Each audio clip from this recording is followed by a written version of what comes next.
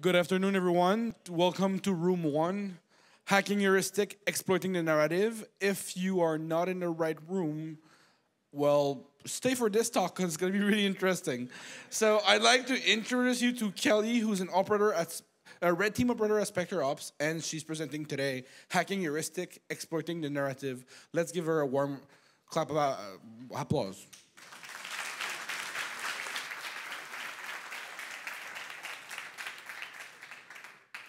Hi, I'm Kelly. I want to start off this talk with a story, which is how I define a narrative, because I think it's the best way to show, just show examples. So my second month of work, I was trying to tailgate into a building. A manager was like, just, you know what, research it, tailgate in, it's no big deal, it's very easy to do. And on my second time trying, I was going in, and I was following people, I was doing everything right. I was going in at 8:30, which is when employees went in. I was on my phone, having a very intense conversation with my mom, and also I had coffee, and still someone grabbed my arm, and he goes, "Who are you? What are you doing here? What's your purpose? Who do you work for? My job is not worth this." And what I didn't take into consideration was that I was dressed like this. I was not taking my overall narrative into consideration, and appearance matters. As much as people like to say that appearance doesn't matter, it's all about what's inside, it does. Not just for social engineering, but for the broader red team context. I want to qualify this talk and say that this is not a social engineering physical penetration type of talk. This is about behavioral economics and the way that computers take on the biases of their owners and how we can then exploit that in computer networks. I am very excited about it. I hope you are too. But there is one caveat that I want to make sure I address. I use a lot of analogies and metaphors, but they only go so far, right? Analogies and metaphors are great for explaining concepts, but sometimes the actual implementation, if you take them too literally, does not work. So the point of this presentation is to give very technical people, red teamers, a broader context of new ways to attack systems. And it's to give maybe less technical people a broader perspective for different ways that we hack companies.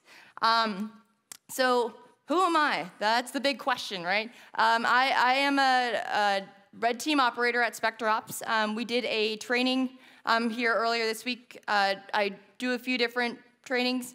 Mostly, though, I'm a consultant, and I go and do red teams and penetration tests for clients. And I've been doing that for about 3 years. Before SpecterOps, it was another type of company, usually Fortune 500, 100, and just large-scale environments with the objective of getting domain admin. Before that, I was a business major at the University of Miami, and I felt kind of like this ditto Pokemon for a while with the imposter syndrome. And throughout this presentation, I'm going to expand, and that's why there's a to be continued, about there's more to you than just a few different characteristics. And the ways that we can use our different characteristics are our competitive advantage. Tifkin, Lee Christensen, he was one of the trainers at the SpecterOps course at NorthSec, he coined the term red team analytics, and I really like thinking about it that way. It's employing different types of tradecraft that gives you the appearance of blending in, with the caveat that sometimes that will get you detected, right? And this presentation focuses heavily on blending in, and then also small ways to stick out, or not stick out, sorry, small ways to be unique so that you can avoid incident response. By definition, incident response is based on rules, and these rules are very granular. So if I can just evade one or two of those rules, it gets a lot harder to detect. And for a red team operator, that's fantastic. That's exactly what I want to do. So the best way to do it is to mix both of them. You want to blend in, and you want to be unique in a very targeted manner. So my title, Hacking Heuristics, not all people know what a heuristic is, so I want to make sure I define that. I'll be defining a few different things throughout this presentation, just so that we're all on the same level. And the way that I think about heuristics are two different ways. One of which being mental shortcuts from the behavioral side, and from the computer side, it's algorithmic shortcuts, right? It's the way that computers are also making the same types of mistakes. And it's pervasive. It's not just behavior and computer, it's everywhere. These mental shortcuts are based on speed, and speed kind of rules everything around us, right? We want our programs to be fast, and that's why like innovation is happening so quickly. And that's exploitable. It's fun. And one thing I want to hone in, especially at the beginning, considering I've been talking about the narrative, that it's really the moments that we remember and not the routine. The routine is stuff that we do every day, whereas the big moments, those things that change our lives, right? That's what we think about and what we tell people and what we use to describe stuff. So if we're thinking about, from an incident response perspective, what is important to them might be what everyone in the news has been reporting on lately. And it's hard to avoid the narrative in that way. So I want to give a few examples of the automated tasks that our brains make really quickly, things that just happen, versus very thoughtful responses on more the behavioral side. So automatic or scripted, if you're thinking in the computer lens, is just stepping out of the way. Like if someone's coming at me, I know, step aside, right? Also, driving through your hometown, I know easily, I just follow the stop signs. I'm thinking about many other things at the same time. And on the other hand, calculated responses, I'm going to start with the bottom. Doing math is very hard if you have a good problem. You're thinking a lot about it. And that cognitive power that goes into that is hard to do, and you can't replicate that for driving through your hometown, or else you'd never get anything done. So this presentation overall it could be surmised in words matter, and how we describe things matter. The narrative seduces people into thinking that they know what's going on because of words, which is very important for our understanding and our ability to communicate, but then we need to think about what these narratives are and ways that we can then use them and weaponize them if you're a red teamer, or from a defensive side, recognize that these narratives might not be reality. Perception and reality are often changed by a narrative.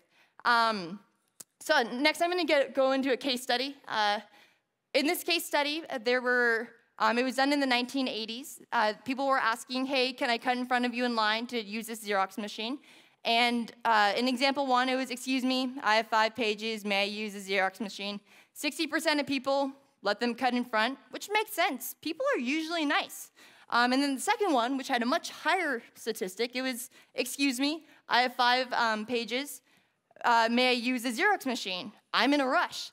That makes sense because there's justification, right? The justification, you would assume, makes a lot of sense. And the third one also has a justification. Excuse me, I have 5 pages, may I use the Xerox machine because I have some copies to make. But the justification doesn't actually mean anything. It's just more words, right? So for a second, just think in your heads, what percentage of people do you think let them cut in line? I was surprised to find out 93%. That's crazy to me, because that means, and it's just people recognizing justification and being like, yes, that matters. So that's, from a social engineering perspective, that's very valuable. But like I said, this talk is not about social engineering. And it's not about social engineering, but we're going to keep on talking about behavioral heuristics so that then we can better understand red team operations. So a few common behavioral heuristics that are kind of pervasive across the field: availability, familiarity, and those can both be surmised in the overall. We think intuitively that different types of events have a similar likelihood of occurrence when really they don't. Similarities, you can't just think that because an event is like something you experienced before that'll happen again. It's also why, racism happens, right? You see something happen once, and then that's your perception of an entire group of people. And that grouping is pretty bad. Representativeness is when an individual judges the representativeness of a new event, people usually pay attention to the degree of similarity between the event and the process. So for this one, I'm going to give an example because I think examples are a much better way to kind of show these in action. It's called the Linda problem. It's by Daniel Kahneman, who is one of my personal heroes. If you're interested in behavioral science, behavioral economics, I highly suggest the book Thinking Fast and Slow. I read it when I was in college, and it was incredibly, I think about this book once a week, at least, and it's been years now. But the Linda problem is, Linda is 31 years old, single, outspoken, and very bright. She majored in philosophy. As a student, she was deeply concerned with the issues of discrimination and social justice, and also participated in anti-nuclear demonstrations. So knowing that, I have a question. What is more likely? That Linda is a bank teller, or that Linda is a bank teller and is active in the feminist movement? So there's no option 3. There's only 2 options. Who thinks option 1? Okay, and who thinks option 2? Okay, so the real answer is that Linda is a bank teller, because the probability of 2 different events occurring together is always going to be less than or equal to the probability of one occurring alone. And to everyone that said option 2, which, given the context that I gave before, is a much higher probability. Like, you would make that assumption. That's a normal assumption to make. And also, 80% of respondents said number 2. And I think that, like, for everyone that said option 1, if you were asked that question in the context of just regular conversation and not talking about behavioral science, the fast response might have geared towards number 2. I know I fell for it. But I think it's a good example of the way that our brains think quickly, and the way that we can anchor ideas into it is incredibly important to our understanding of the world. So I've talked down about heuristics a fair amount, but the truth is we need them. We need them a lot, because we make 35,000 decisions a day. That's crazy, 35,000 decisions. I mean, I quoted Quora, but I'm okay with that. I don't know, Google search. Even if it's not exactly 35, it's around that many. And every decision that we make is a small prediction about what we believe the future to be.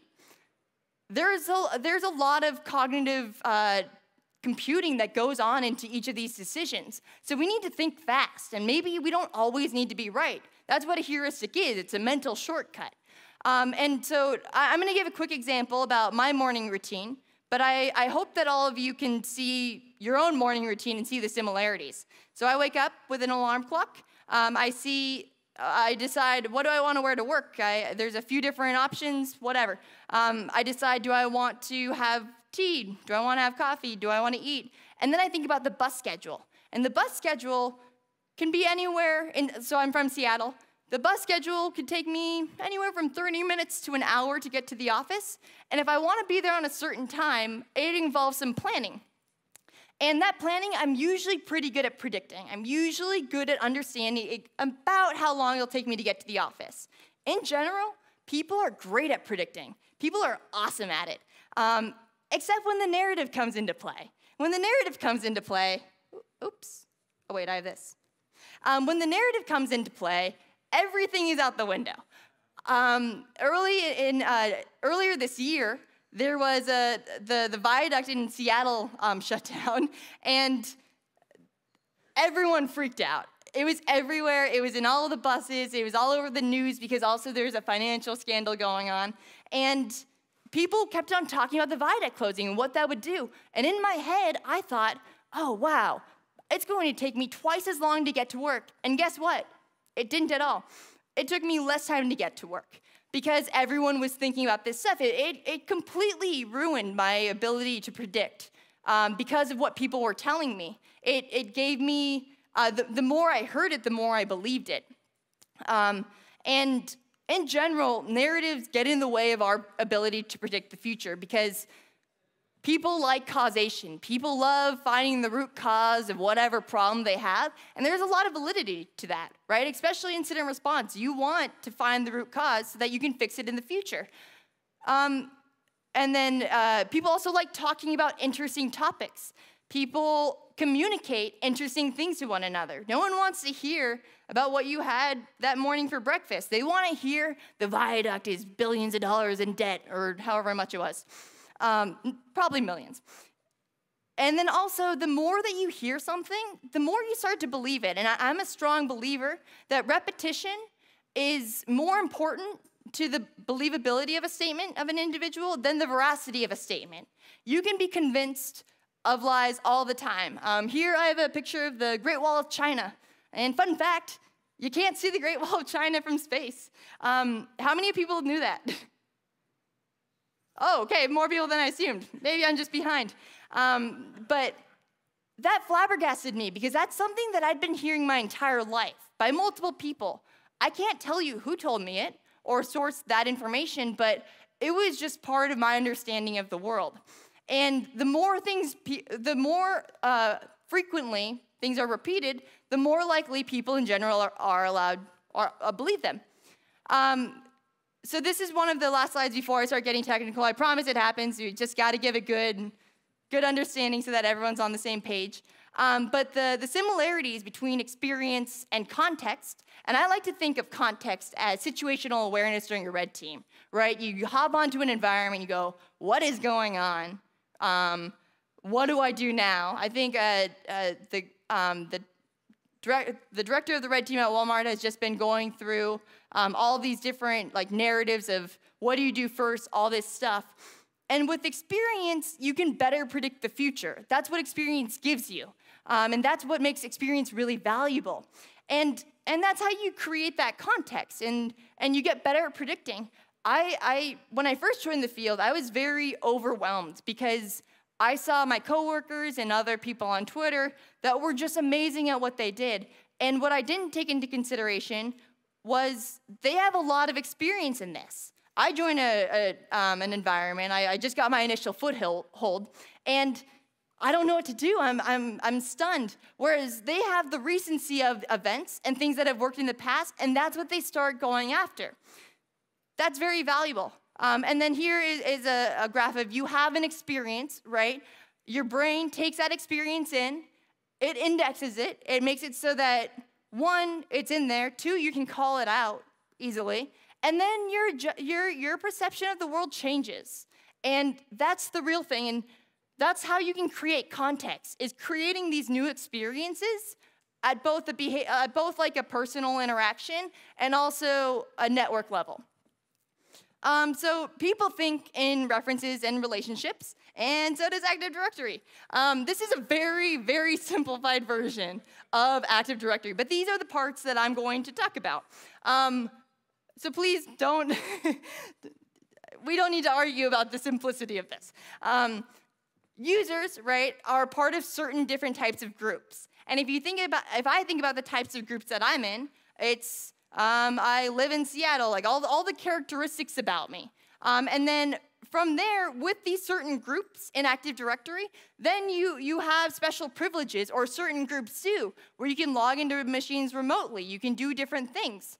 One tool that a coworker put out that is, this chart is a mess, right? It's kind of overwhelming, but it's mapping out all of the different objects in a domain to how you get to domain admin. And I know that there was already a talk given about Bloodhound, so I won't get into it too much, but these mappings of relationships and these mappings of just an entire network, also you can map your personal network and start seeing the relationships in all of these things. Bloodhound, I think, is a great example of the narrative in action, right?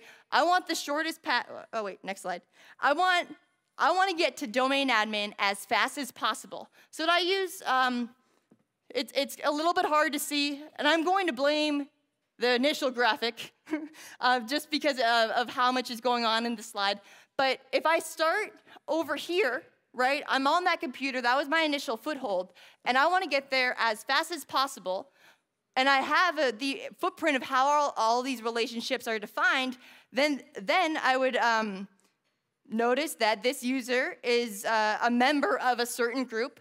The problem also with this graph is that this is real client data. And Andy Robbins, he's underscore Waldo. He's one of the main guys that runs Bloodhound. I highly suggest you follow him. But he takes real client data to try to show real threats. And then he just takes out client-sensitive information. But when you have Bloodhound, you could see the fastest way to get to domain admin. And I'm a big believer of the path of least resistance. I love that because I want to do my job as easily as possible. Like, I don't want to make my life harder. And knowing that this user is a member of a certain group that is an admin of a computer that is logged in and part of the, who is a member of then the domain admins group, that's my path right there. That's exactly what I want. And within Bloodhound, you can change the graphs. You can just open specific things, and it's a much better tool than I'm explaining it to be. I encourage all of you to check it out. But still, having all of this stuff, if you create the context, or you're creating new groups, right? You're creating new users, which I do not suggest you do, because then clients start getting worried. But that narrative will change the reality of that domain. So what narratives allow us to do is to create context and create really the situational awareness of what's going on. So now I'm going to get into the different types of ways that you can use context to blend into your environments. That's a big thing about red teaming is you don't want to get caught. If you get caught, room for improvement. So the first thing is social interactions, and then we'll slowly get more technical. I'm going to give a few examples of physicals. That's something that I initially started with because it made sense. And the first question that I had to ask myself is, who do people think I am? And who people think I am is not a SpecterOps red team operator or at the time a penetration testing consultant. They don't think that I'm a graduate from the University of Miami. And they're not, so exit on that. My mom, who I care about a lot, she describes me as intense. My friends from college say that I'm very hardworking. My coworkers say that I have a bad sense of humor, but I'm very energetic. None of that matters. What really matters is your appearance, right? And figuring out what is your first impression before someone even sees you. You can't do physicals without that. You gotta know yourself. So I have a blog post about how to figure out who you are. So I won't get into that now because time is limited and there's only so much time. But I found out that I have 3 different profiles I like to use. The second one, event planner, I've used that one once. I avoid it because tailgating is not my forte, as I started with. So I try to avoid that one. That would be me blending in with an overall company. I use the intern one when I'm trying to clone badges because people love helping interns as long as it doesn't mean like that they actually have to do something. So if I walk up to someone and I say, help, I'm lost, my badge cloner's here, and they're like, oh my gosh, of course you're lost, you're an intern. Then they'll give me directions, I have their badge, stuff like that. But if I want to do something like privilege escalation and I want to convince someone to do something, then I need to be an attorney. When I'm an attorney, I'm dressed more like this. I'm wearing a dress and heels, I put on lipstick. I try to, 1, make myself look older.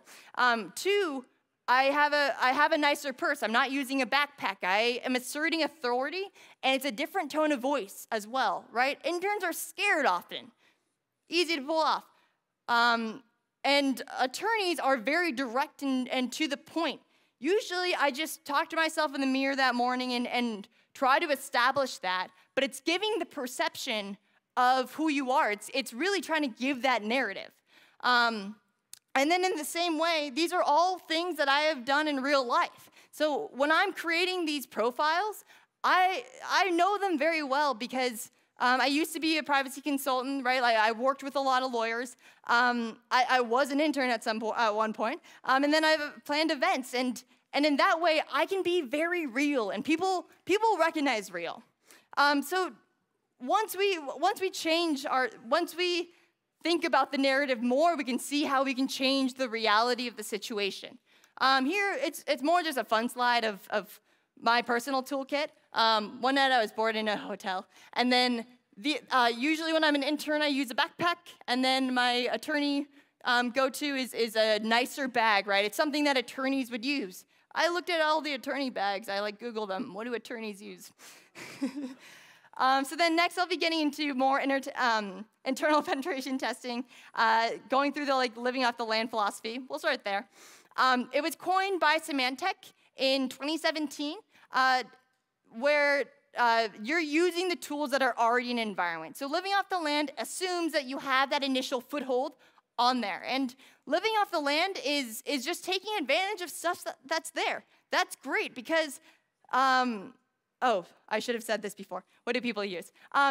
Living off the land is very doable because you have things like Adobe, and I am a big fan of Adobe. I like photography, so I use it. And last week, Matthew Green tweeted out all these CVEs that they just dropped in one update. That's crazy, right? So from the living off the land perspective, I don't need to build all of my own stuff. I don't need to create new exploits. I'm just going to use the Adobe application that is on almost everyone's computer. Another thing is browser extensions. Browser extensions are awesome. There's a person, Zorier, X-O-R-I-O-R. His name's Chris Ross.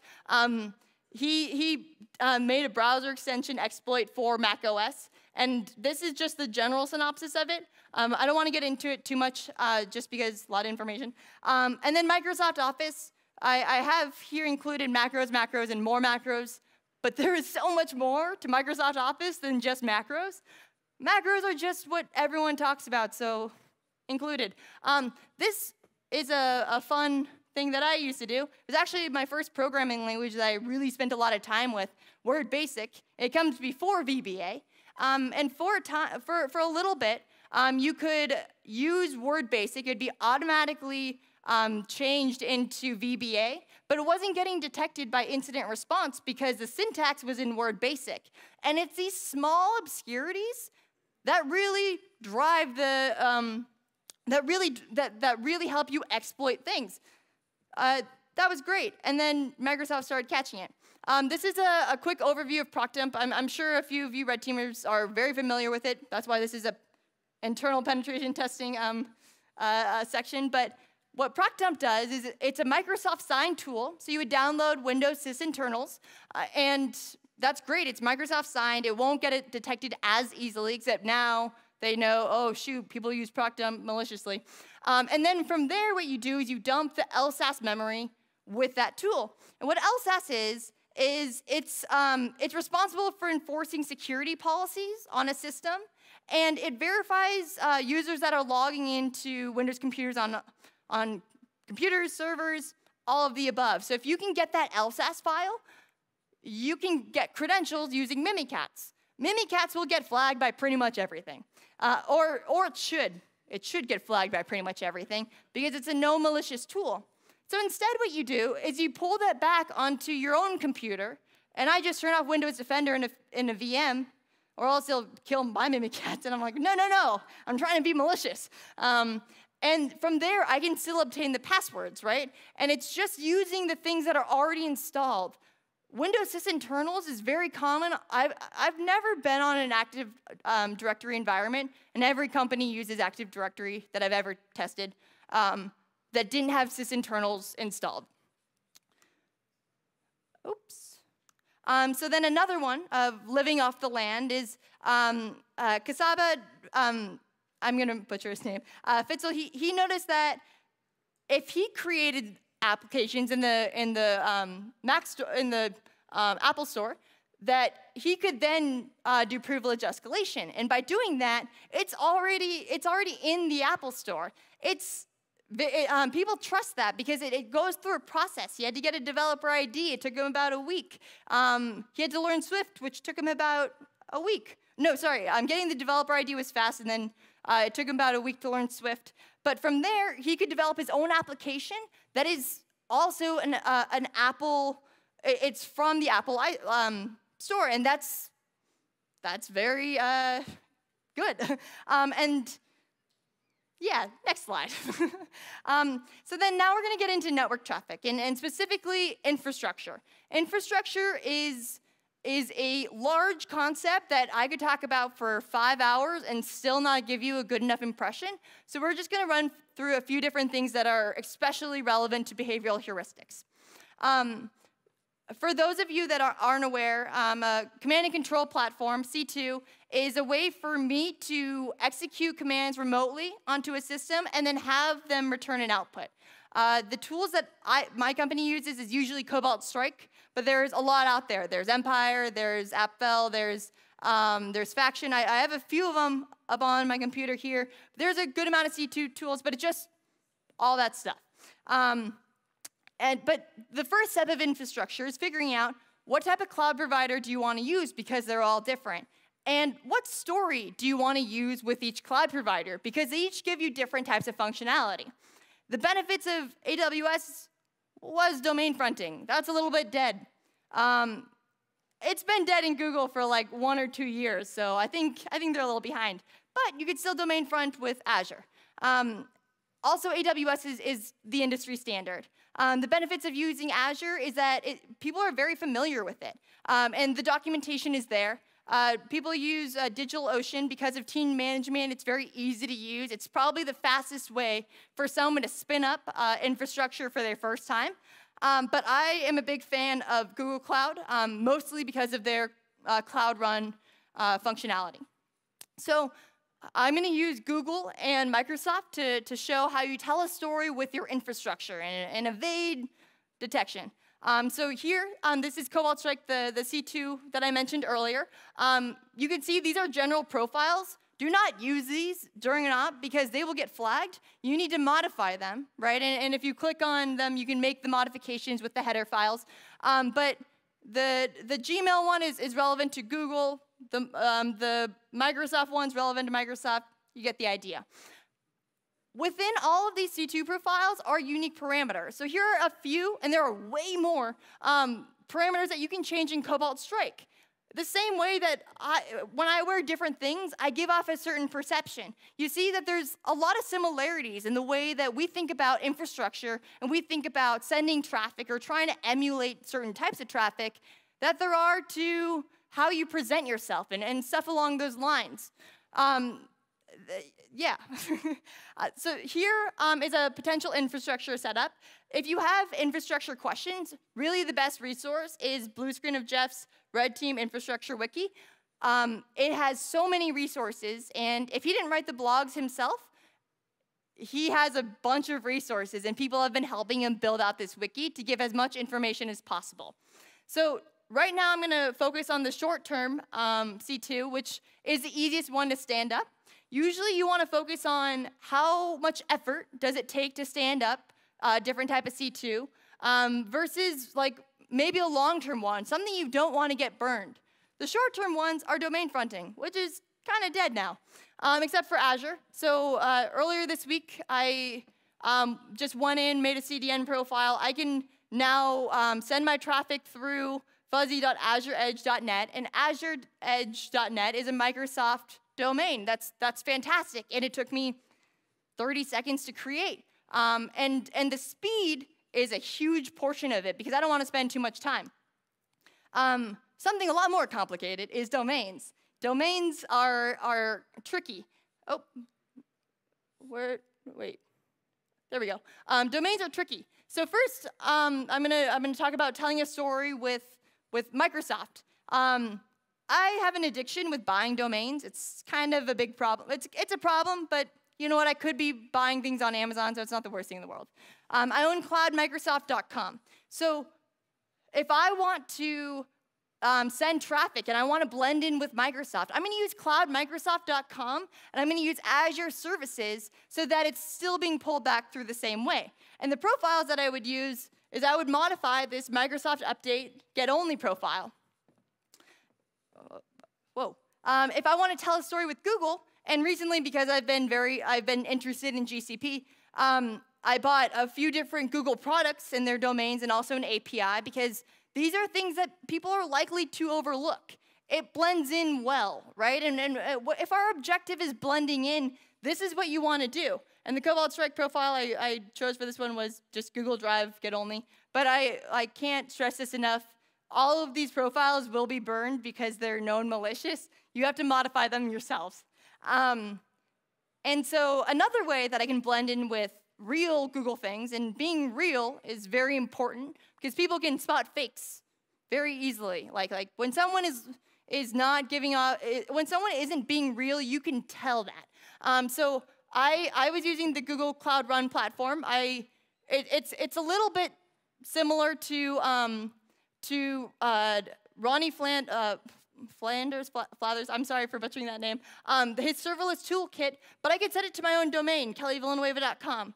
And being able to do that, I also can set up very easily Google infrastructure, or like a Google IP address, and when you check Aaron and who is, you see that it's coming from Google. None of that is a red flag yet. There are other things that you have to take into consideration, but overall, you want all these things to align. You want to be able to tell a story with it. So this is a quote I took from some or many 14 and 15-year-old girls. Realize, realize, realize. And mostly that's getting into how to be legit. Like how can you make yourself out to be exactly who you want to be? And the thing is real websites are categorized. So I took Cloud Microsoft, one that I bought a few months ago, and then I went to domain categorization websites, and I got it categorized as business and economy. Awesome. That will then not get blocked as easily from different solutions. Here are some of the vendors. And a dog that is pretending to be 21. But there are a lot more vendors. They're included in the Red Team Wiki and also blog posts that I've put out about infrastructure. Another part of being real is that real websites have existed for more than a week. That's like a big thing, is if you buy a domain and then 3 days later you use it, that's not good. It's like the 1 week minimum. One time I was at a client and they did not allow any emails to come in unless they'd been sent an email from that domain within that prior year. That's on the more extreme example, but the length of time matters. So during a red team, we could blow through 15 or 10 to 15 domains, but so you have to buy things early and prepare. It's all about the preparation, right? This one I bought in November. I still probably wouldn't use it for a few months and just let it sit there for a while. The next one, real websites have certificates. There was a talk given yesterday about how easy it is to set up certificates. As an attacker, if I see, not my own website, but if I see a website that is using HTTP, I'm like, oh man, whoa, what is going on here?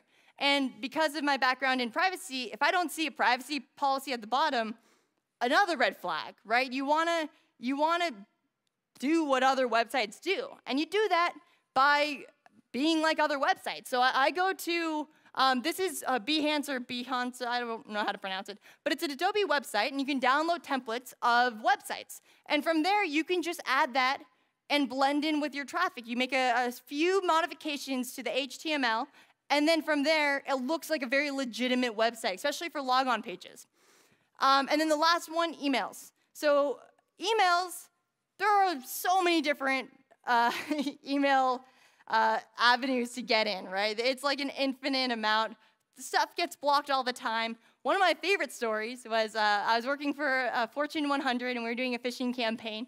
And I sent an email, and I gave it a really good narrative, right? I'm an attorney, because I know attorneys well, and I know how they speak, and there is this really sensitive documentation coming out, and here's a key, and then use this key to decrypt the macro. Great. And actually what happened is they whitelisted all domains, which is pretty mature for a client, and their head of IT gave me a call and goes, is this for real? And we're like, yes.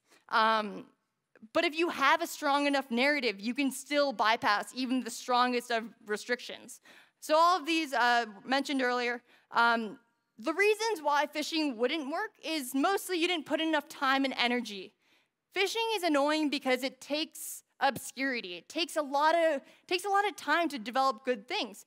Domain categorization takes a while. You have to go through, for very obvious purposes, you can't really automate it. You have to go to each site and submit it, and you have to have a real site with HTTPS already on it, or else they're gonna say this is malicious, and you get flagged, and then you can't send any traffic through there. Also, if you don't create a very realistic phishing template, people are not going to click on it.